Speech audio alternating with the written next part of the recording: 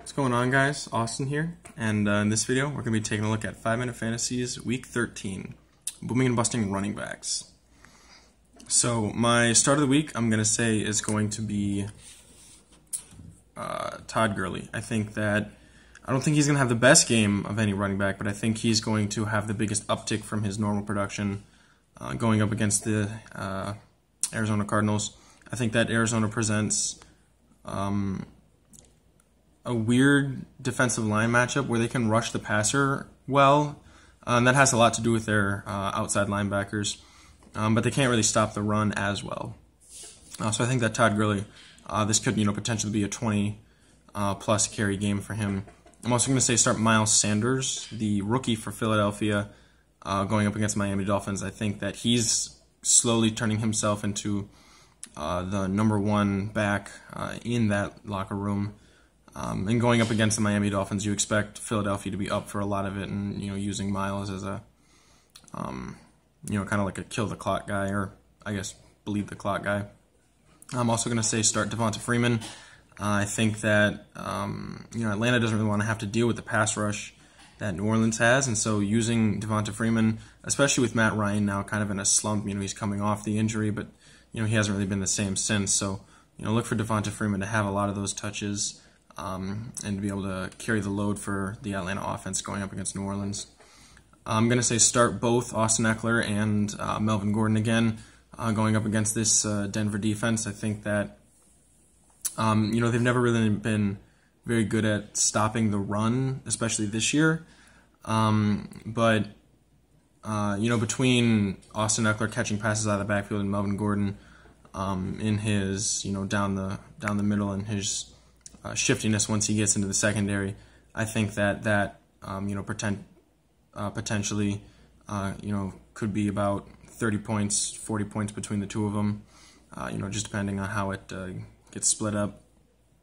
And then I'm going to say start Phillip Lindsay also against the Chargers because Denver has sort of lost faith in their passing game. Especially with Emmanuel Sanders gone. Now, it's really going to be really easy just to kind of sit there and target Courtland Sutton. So look for Phillip Lindsay to have a lot of the game touches in terms of that offense right there. I'm going to say sit Leonard Fournette. He's going up against Tampa Bay, who, Tampa Bay this year is the only team that's been able to slow down Christian McCaffrey. Well, maybe except Cam Newton in the second game. I think Cam Newton had more to do with Tampa Bay shutting him down in the second game of the season than it did a couple weeks ago.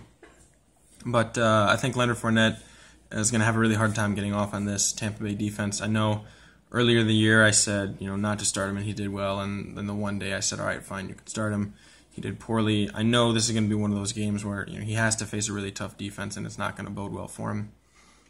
Sit Mark Ingram. I think that Baltimore, if they're going to win this game, it's going to be with the short passes. I think a lot of those are going to go to the tight end. And the wide receivers cutting across the middle.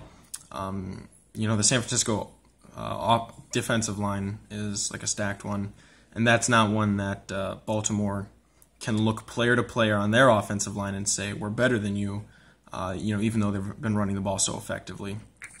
So sit Mark Ingram. I'm also going to say sit Chris Carson. He has to go up against the Minnesota Vikings, who's arguably, another top 4 running defense. They have the least amount of attempts against them, the least amount of first downs, a really low amount of yards per carry, the least amount of total yards, the least amount, second or third least amount of touchdowns scored. So be careful about him. And then we're going to say sit Joe Mixon going up against the New York Jets this week. The Jets over the last, I think it's 6 weeks, are actually a top 5 run defense in the NFL over that 6-week span, the last 6 weeks. They've been doing a lot better lately. So look for Joe Mixon, Giovanni Bernard, and I don't know who else they still have on that team. They're pretty bad. But be careful. Don't start the Cincinnati Bengals backfield at all this week.